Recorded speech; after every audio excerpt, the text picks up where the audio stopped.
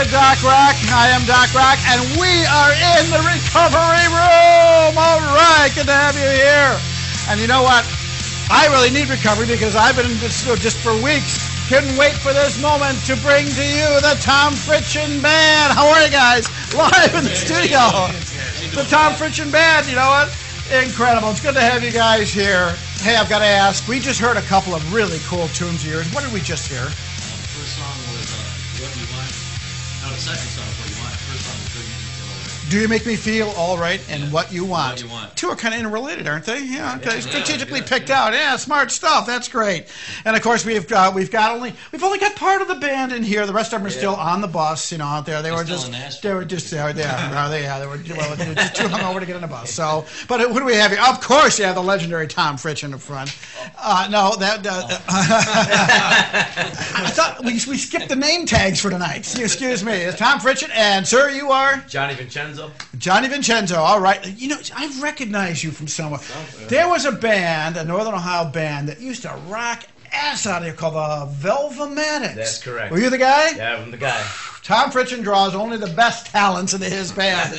Woo! How he recruits it. In the back seat, how have we got here? Russell Bombeck. Russell. Okay, cool. And you play what instrument? Bass. Bass. I'm in the Velvomatics as well. Oh, you really? Oh, that's right. Oh, my God. Well, Johnny was always hogging the stage because of his tall Right, height. right, of course. I know that is. And, of course, Jeffrey Mash. Jeffrey Mash on the... Drum. Absolutely, I gotta be. My gosh. So there are some musicians missing because this is a big band. Okay, Oh, yeah. Who's missing? The fiddler, Raj. Raj. Raj is the fiddle player, and he's missing. Okay. He's missing, Oh, Raj, come on. My brother Joe plays the other guitar. Okay. So Joe Frietchen plays guitar. He's not here. All right. And then we have the girl background singers. Okay. And we have And who are the girl background singers? Can't remember. Joy Rambo. Joy Rambo. Joy Rambo. Joy. All right. then Laura. Okay, And Laura. Shauna. Laura and Shauna. Wow, that is great. My gosh, when you guys go on tour, it's got to be a total entourage. Phenomenal It's a big stuff. bus. Well, you have just released this great CD. Wonderful. One of my favorites, the Tom Frietchen, and of course, it's been so long. If we can just show this to you. This is really cool packaging. I like the front, okay, and I like the back. Done really well.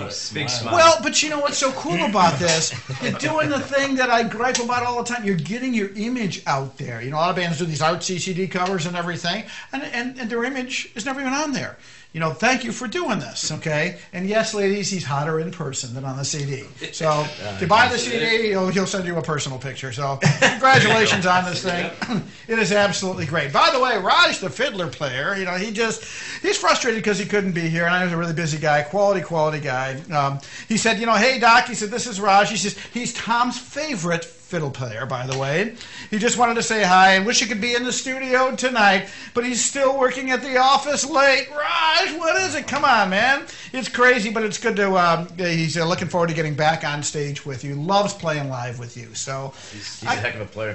Raj is great. Yeah. I can imagine with all the energy you guys put out there. So it's incredible. And also this other guy you just emailed in, and I really appreciate this, and I appreciate your emails. The chat room is open for all those Tom Frietchen fans, and you know, this one says, hey, Doc, I just heard Tom Frietchen is on. Whoa, we saw him play a few times, and I really like the music. You know, I hope he does well and continues to grow. He's deserving of it. You know, and it said, I think he even has a fiddle player that we really enjoyed. Not to mention the band's great looks, too. This is a hot-looking band. It's from one of your fans named Dave. So, Dave just, Nice. hey, I just read them. That's it, you know. You sure it wasn't my mom? There are fans out there anywhere. No, she Raj's is. mom.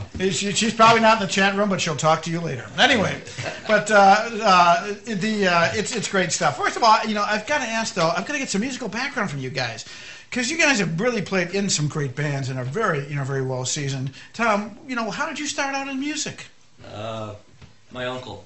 Your uncle. Yeah. Started Okay. me listening. I'm going to my grandma's house, and you'd hear him playing the Led Zeppelin and Black Sabbath, and you thought, wow, he's great, but he really couldn't play. But as a kid, you think it's incredible. Okay. So that's why I started back in. Now, he was a guitarist Yeah, or what? guitar Okay. player Okay. back Guitar then. player. Okay. In 4th grade. Okay. That's where I started. So you inspired by him? Yeah, but that was rock.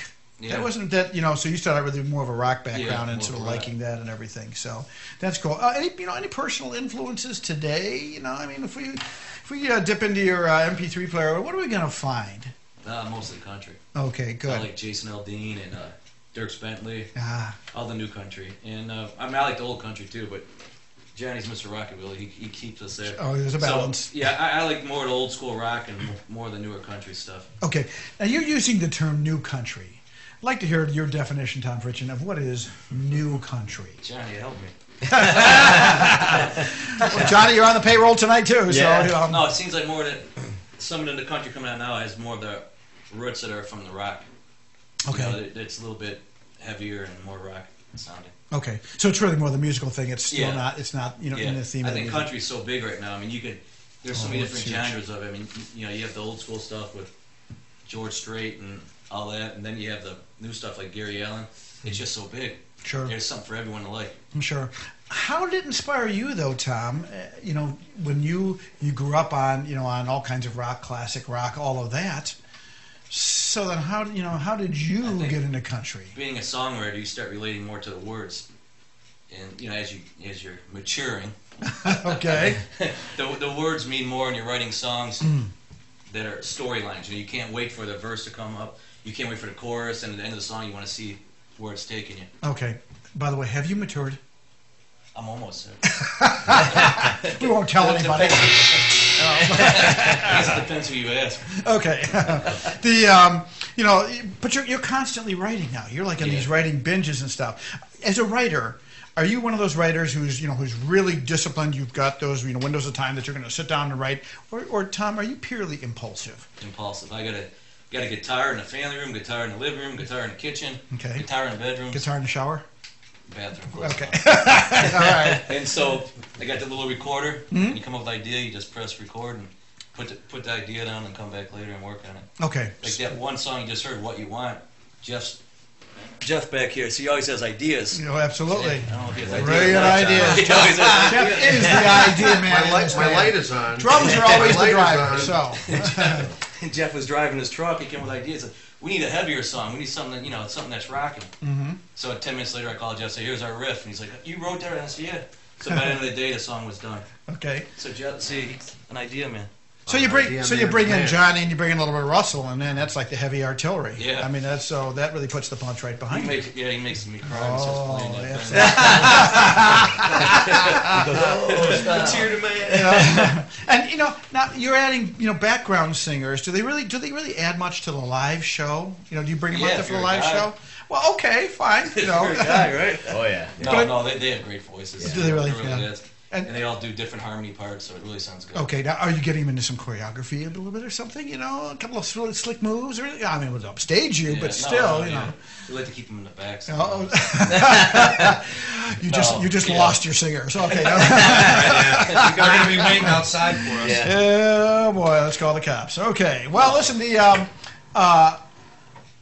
when you're arranging these songs, there's such a strong guitar orientation in Tom Frietchen music.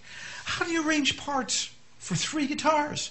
Between Johnny, yourself, and then you throw your brother into the mix. You got 3 guitars. Do you guys sit down and divide this out, or and you do harmonies and all? I'm pretty mean, so I tell them what to do. Well, it's No. it's a pretty unique situation because Tom comes up with the main base of the song, and then he lets everybody else pull their own energy and do their Okay. own thing into the songs. Okay. And that's the good thing about being in this band. We're able to put our own parts on what we feel, and everything's up for discussion. But Sure. usually, I mean, it always blends together.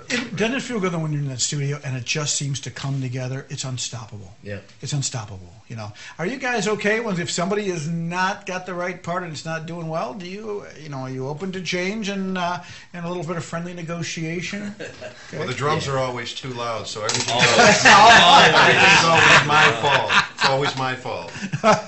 Yeah, no, but Blame the drummer. Okay. the songs just start with the acoustic idea, then get the structure, and then Johnny, he freelances, he just comes up with his parts, and Okay. whatever he comes up with is good. So you find a balance with the 3 guitars. Now, Russell, when you're looking at 3 guitars out front, is there any room left for you? There is. Okay. There And is. how do you approach coming up with your with a lot of your riffs? Well, I just I try and put a unique touch to it that it certainly adds to it. I don't overplay, but I don't underplay. Yeah. So whatever Amen. seems to work. Amen. It's the greatest thing with bassists, and again, I speak from experience, and I agree with you so much. With bassists, so many are guilty of playing lead bass. Correct. You know, Absolutely. and I've played in my share of 50s bands and things, and sometimes in the old artists will say, "Now look, don't play lead bass," and what they're saying is, don't be too notey. You play what we would call jukebox bass, but basically it's a bass that that just walks in between the lower ranges of the drums, and it allows those guitars and allows those voices to have their space. So bass players, just because you own a Ferrari, you don't drive 180. Okay, you drive it effectively and with style. Same thing with playing the bass. So, and that really comes with years of experience, obviously. You know, Russell, and gosh knows you've got both. You know, so